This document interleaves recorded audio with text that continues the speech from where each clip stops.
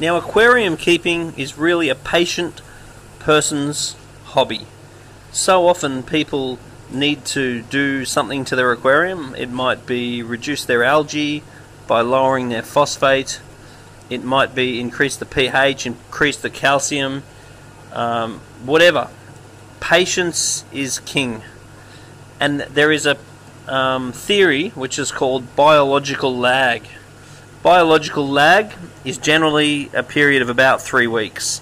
And what that means is that if you're trying to do something to your aquarium biologically, if you're trying to affect the biology or the equilibrium of your aquarium with the chemistry or whatever, if you're trying to stabilize something, if you're waiting for something to grow, then everything takes time. So slow, small, regular changes is really the key.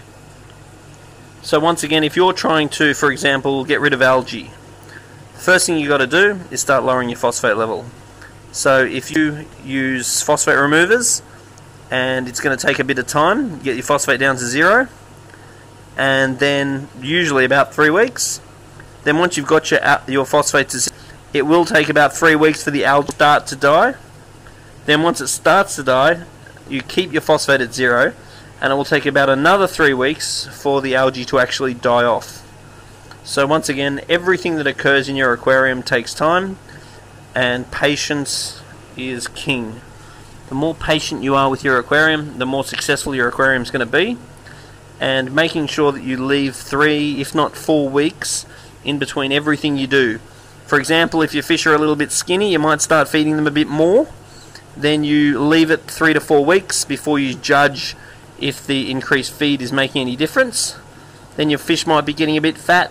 Then you might reduce the food and leave it about 3-4 weeks and to see if that's made any difference. Patience is king. Understanding and respecting biological lag is imperative for running any sort of aquarium, especially a planted or reef aquarium.